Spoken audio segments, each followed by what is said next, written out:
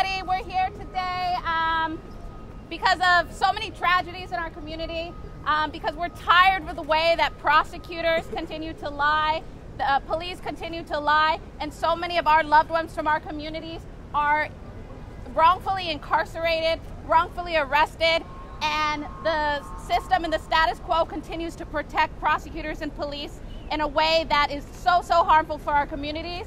Ava DuVernay's documentary that recently came out has redrawn attention to the case of the Central Park Five, and it shines the light on Linda Fairstein, a prosecutor in Manhattan DA Cy Vance's office just over there. And we know that this is not a rotten apple, this is not a once-in-a-generation case. This is unfortunately endemic of a system that is rotten to its core and needs full transformation. And so we're here today, a bunch of us from various elected officials' office, people running to change the status quo, community organizations to demand that the city opens up an investigation into Linda Fairstein's history, her cases, so that the things that happened to the Central Park Five never happen again, and we go back and repair the past harms that have hurt people in our communities. So to kick things off, we're going to bring up our city's public advocate, Jumaane Williams. Thank you, everybody, for coming out. Thank you for inviting me today.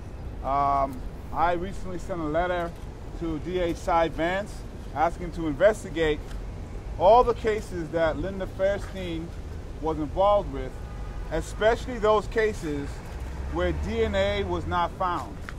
We are trying to make this a situation where anyone can grab it.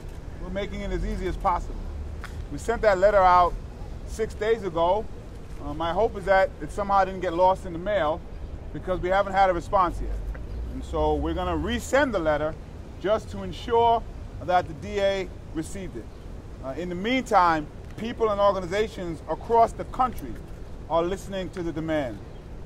We made several other calls for Ms. Lederer, who also works in the DA's office, to be fired. We asked that she no longer be working at Columbia University. We also asked that many of the publishers and book industry no longer sell Ms. Feinstein's work or push her books. That's right. We were glad to hear that she was dropped from many awards. She was dropped from many nonprofit boards. She had awards rescinded, and she was dropped by her publisher. Woo. But we do, by one of them. We do need to look into her cases because it's not about her as much as any potential victim. I do always want to lift up Miss Millie, who was the person who was raped and left for dead in that Central Park. We also have to lift her up. But we also have to lift up the other victims that were created by Ms. Fairstein, including the exonerated five, including other women who were raped by the person who was left on the street because she decided to use bigotry and the focus of just needing a win. Not only raped, but also killed. Linda Fairstein just called When They See Us an outright fabrication. And if there's anyone who knows about outright fabrications, it's Linda Fairstein.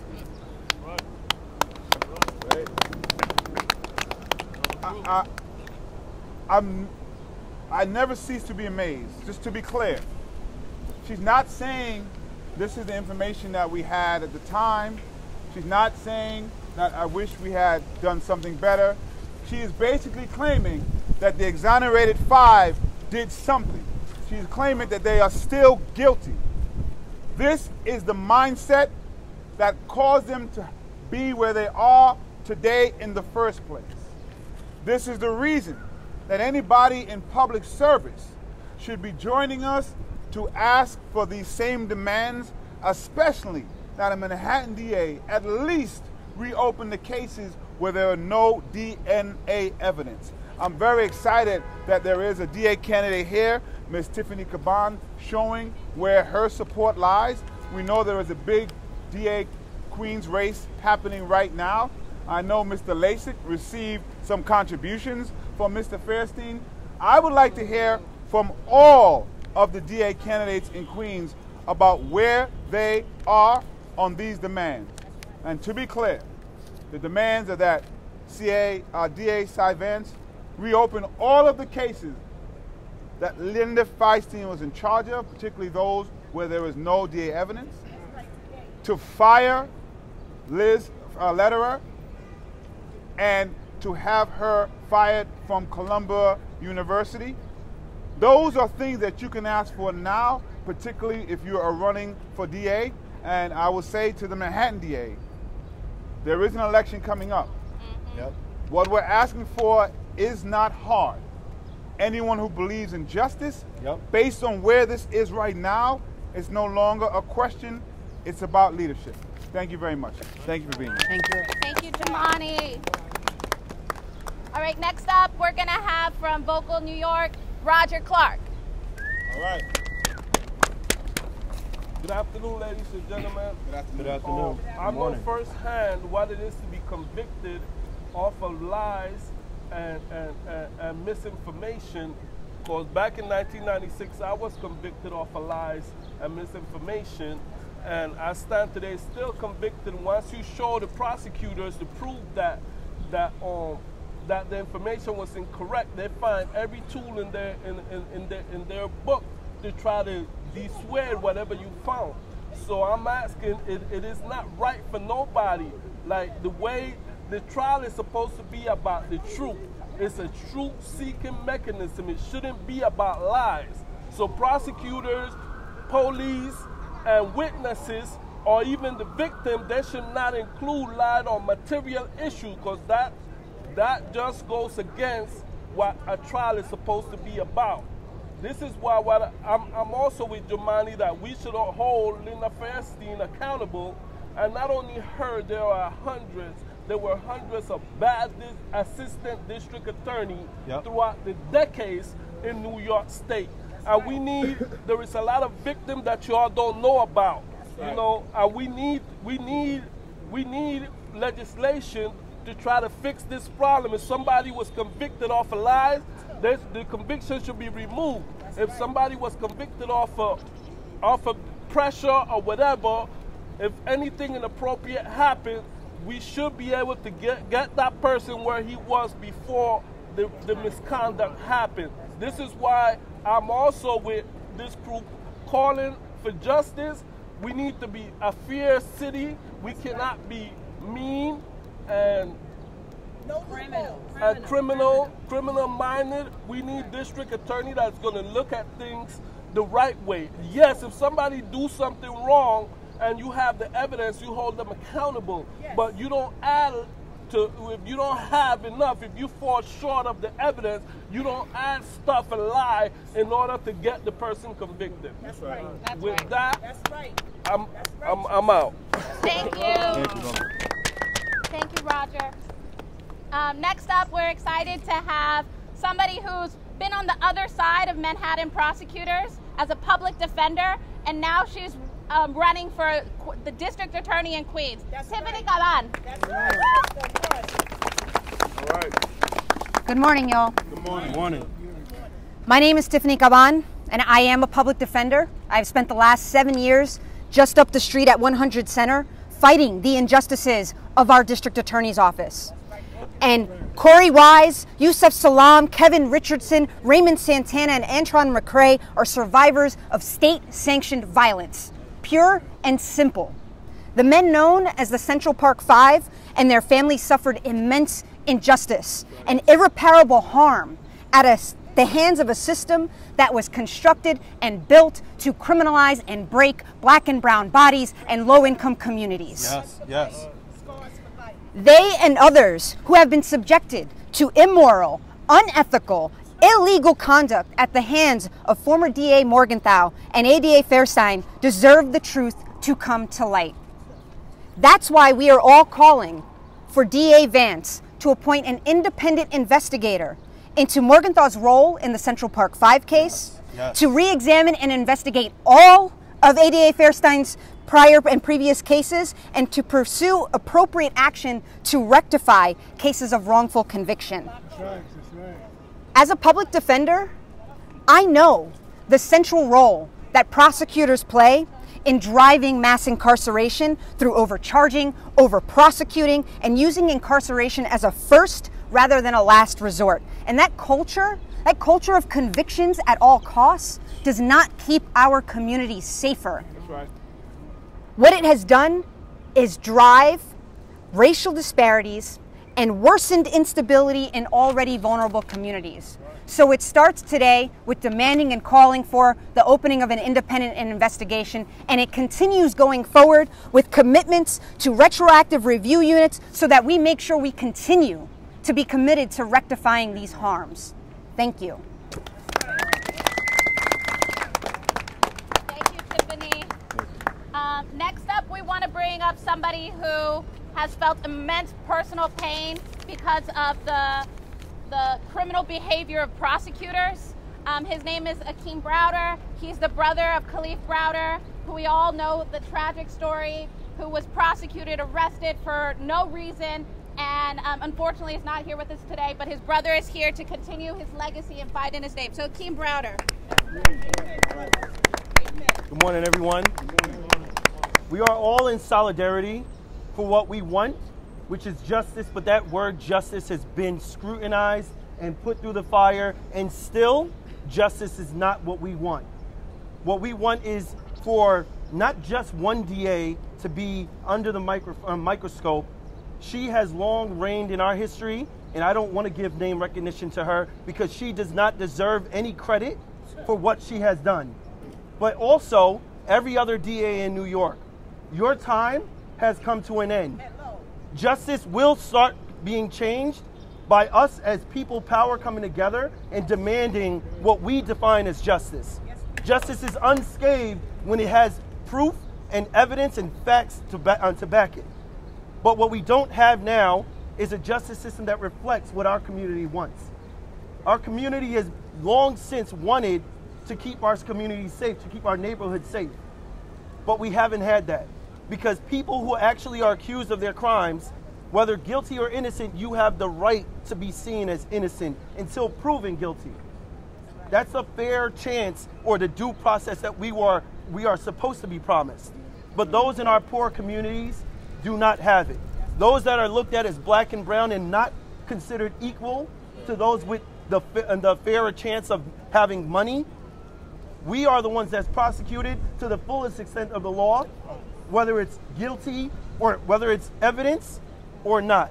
We've seen that with the five, which is demonized for their name to be Central Park 5 and recognizes and acknowledges this. But we have seen it over and over again. My brother is not the first or last. Central Park or Corey Wise, the exonerated 5 are not the first to go through this. We have seen it over and over again. And not just in Manhattan, but we are coming for you for DA Vance, who will not open his doors for this, but we will force that door open. That's right. We will make sure that their cases are, or all of our cases are heard. That's right. We will make sure that the world knows who we all are. Yes. As innocent people, we are supposed to be proven guilty, not defend ourselves, not be beaten to submission. What we go through in these facilities, caged up like an animal, looking as though we're guilty because we're held in places like Rikers Island. Yes. So the population thinks that we already are guilty. By being beaten into submission to saying that we are guilty when we know we aren't, when we can prove we aren't. But it's not our job to prove we are innocent. It's your job to prove that we are guilty. And in that case, you don't have a case if you don't have the facts. Our system has our government has put in New York a law forward for a speedy trial and discovery. Our discovery has been wrong ever since the beginning. We are trying to fix this with a new discovery process that allows us to see our evidence before it's even given, before it's going to trial. We've had cases after cases that suffered like this, and we want it to stop. My brother would still be here today if we didn't have the system that we have in place. A broken system. This system is totally worked the way it's supposed to. It's not broken, it needs to be thrown out. Yes, it does. We rely on a system to keep our community safe, but that system has never kept our community safe. It's actually done retroactive work, or it's actually done reverse work, keeping our communities in fear, thinking that we can't trust one another, and yet we are brothers and sisters of the same. We are our community, and I'm here to represent my family and my community. We want justice. Thank you. Thank you, Akeem. And to round us out is Tamika Mallory, who's an activist and organizer, who's always on the front lines for our communities, and we're happy that she's here with us today. Thank you very much. I'm going to be very short because all of what needs to be said has been said here today, and particularly from our public advocate. I really would like to just make two very simple points. The first one is to Cy Vance, the DA here in Manhattan. You were elected by the people. Yes. And the people are telling you that we feel that there was criminal activity in the Manhattan DA office before your time. I want to remind you again of a hero in our community in terms of exonerating people who were wrongfully convicted. And that is the late Ken Thompson in Brooklyn. Within the first 2 months of Ken Thompson becoming the Brooklyn DA, he exonerated over 20 people. Over 20 people. Where he found that one officer at least was connected to all of the cases. You cannot hide behind Morgenthau. You cannot hide behind past reports that were done. You are the district attorney today, and we are asking for your leadership in this particular situation. There are two people, one in your office today, and another that we believe are complete criminals. And it is your responsibility to ensure that the people go to bed with comfort, knowing that there are not other individuals locked up because of prosecutorial misconduct.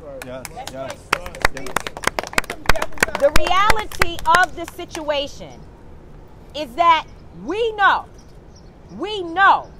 that what happened to the Central Park Five is not an unusual case. The exonerated five. That these issues are happening and our people are crying out, locked up in jails, not all over this state, but all over this country for crimes that they did not commit. And the question that we have to keep asking you is, what is your opinion? What is your professional opinion about what happened to the exonerated five? If your opinion is that they were guilty, then that's one story and we will deal with you accordingly. But if your opinion, your professional opinion as a district attorney who came to our communities and told us, particularly in Manhattan, that you were going to be a progressive DA, a progressive DA, if your opinion, your professional opinion, is that there may have been misconduct, then you have a responsibility to look into other matters within the particular department that Linda Fairstein and Elizabeth Lederer were in charge of. That's the bottom line. Doesn't take a lot of excitement. It's very simple. Very basic. The second thing is, today we saw a story in the Wall Street Journal where Linda Fairstein has not figured out that she needs to stop talking. She's still talking. We want you to understand that many of us, I know for me and also for Jumaane and others who are here, this is not the first that we heard and understood what happened in that case. The movie did not in any way influence us. All it did was told the story that we already knew. So when you say that the movie was made up of fabrications, was Ken Burns' documentary also made up of fabrications? Was the mother of Yusef Hawkins, who was with, Yusef Salam, see, too many cases. Can't even get them all straight.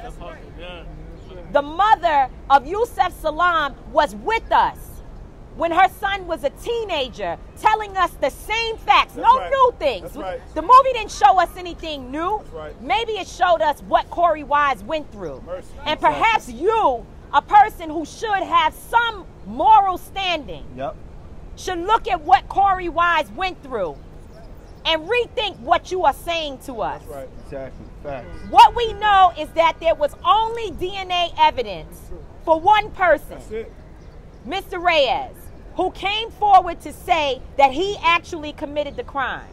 The other 5 young men, there's no DNA evidence connecting them to this particular case. And while we understand that all rape victims, all rape survivors need to be respected and there needs to be serious investigation, pinning the crime on 5 young boys is not the answer. That's right. No way. But again, we will put that to the side. We are not here to relitigate what happened to the exonerated 5. We are here specifically talking about 5, 6, 10, hundreds that may be locked up today, and they need to be free if we cannot find evidence that clearly ties them to any particular crime that the office of the Manhattan District Attorney put forward. That's the bottom line. Facts. So my position with Linda Fairstein is that you need to not only be quiet, but that we don't trust you. Yes. We don't trust you.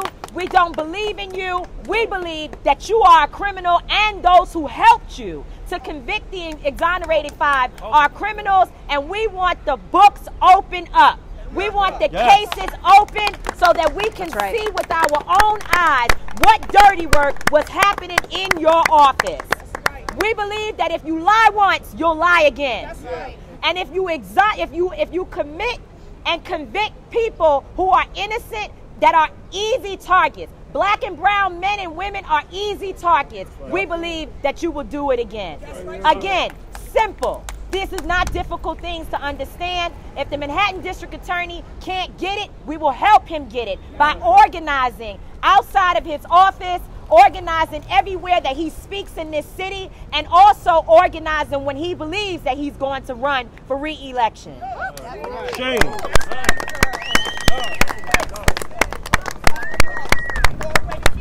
So before we conclude, I'd like to read a statement that Yusef Salaam, who was one of the young men who was exonerated as part of the case that we're talking about, that he gave to us to read out on his behalf today. I was incarcerated because of my skin color, not because of evidence. That's right. I had a case manufactured against me by someone who wanted to make themselves famous. Circumstantial half-truths ruined my youth, all because of a prosecutor who hated us for what we looked like. My friends and I lived that lie for years. We suffered that lie for years. We were deprived of our lives for years, all because of racism. It is not enough to say that we'll do better next time. That's right. We deserve an independent investigation into the cases of prosecutors involved in our case. They must be held accountable for the wrongdoing they committed, and we must bring to light all the other cases of injustice. Those are the words of Yusef Salaam, and we hear them, and we will carry on that fight for him today. Are there any questions? No? All right, thank you, everybody. Thank you to Advocate Jumaane Williams, Community United for Police Forum, Citizen Action of New York, Vocal New York, Tiffany Cabán, Akeem Browder,